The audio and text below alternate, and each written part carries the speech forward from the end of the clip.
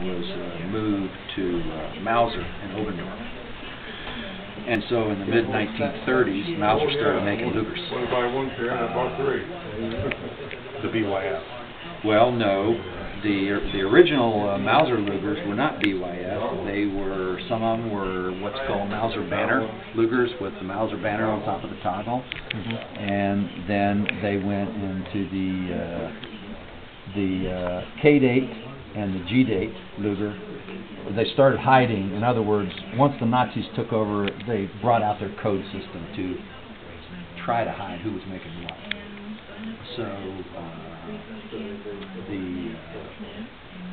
in the early 1930s, when Mauser started making these Lugers, they made them with Mauser banners and other symbols on top. And then in 1934, 1935, they came out with, in 1936, they came out with the K-date and the G-date, which is one is 35 and one is 36. And instead of putting 1936 on the top, it had a G or a K.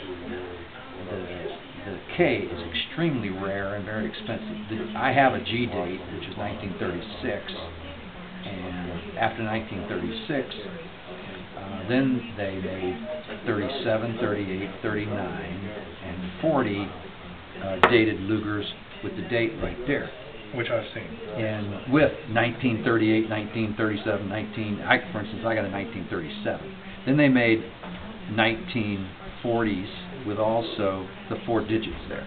In 1941, they switched to the BYF code, and the reason this is called the Black Widow is because of the black finish. They also, in 1940, they stopped no more straw color. No more straw color, and they put these black Bakelite grips on them. So this combination, you can see how that could become known as the Black Widow.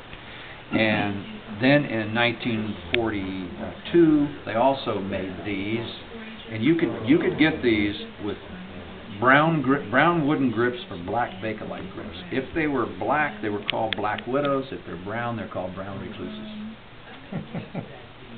So this is a 1941 Mauser Luger, and then after 1942, they stopped making Lugers completely, officially, because they switched to the P-38. I see.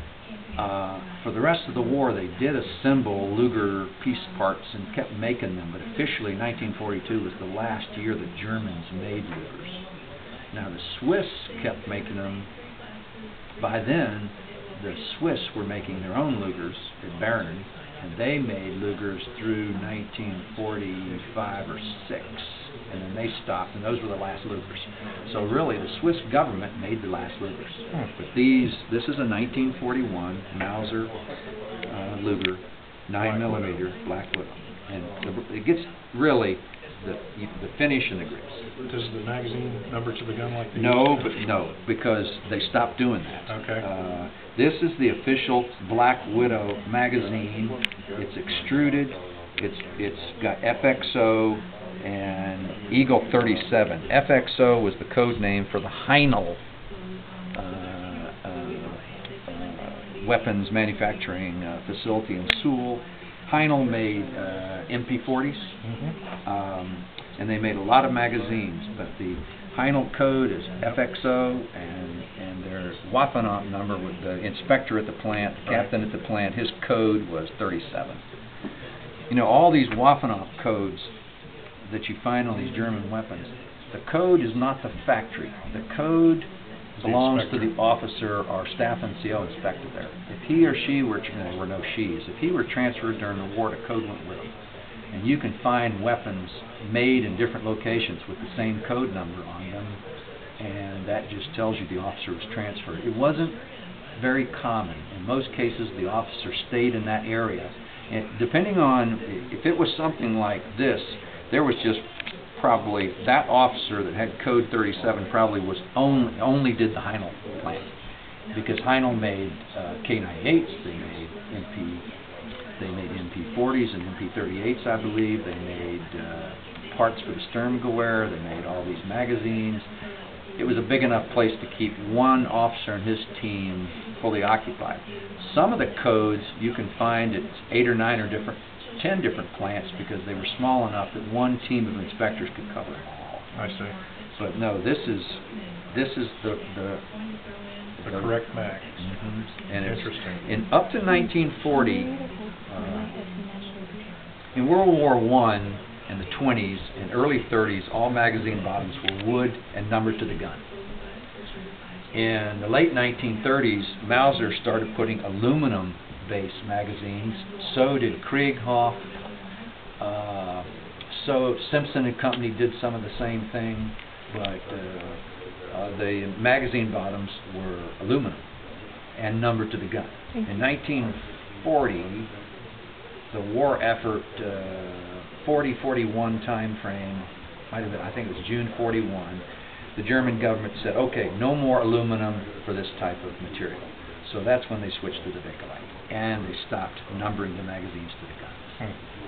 This would have come with 2 of these, just like, and these are the real nice extruded In a holster? FXO.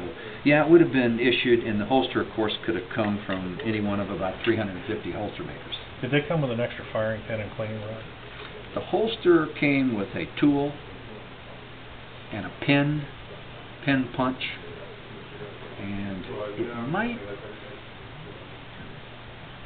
they might have been, I don't think they came from the factory with an extra cleaning, extra firing pin.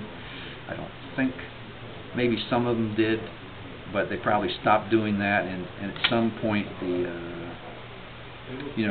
unit armorers had the stock of firing pins, and if a firing pin broke, this firing pin, I believe, everything is numbered to the gun, and I believe when I disassemble, I'm almost certain when I disassemble this, the firing pin is serialized to the gun. There's a way you can tell whether these grips are fake or not. I can tell by looking at them. These aren't good. The man I got this from lived in Texas. He'd had this about 25 years, and it's never been touched. It's got a little bit of holster wear right across there. I like it. But it's got no bad stuff at all on it. Well, I like it. Yeah, well, I thought you would. That's probably the nicest thing I brought you.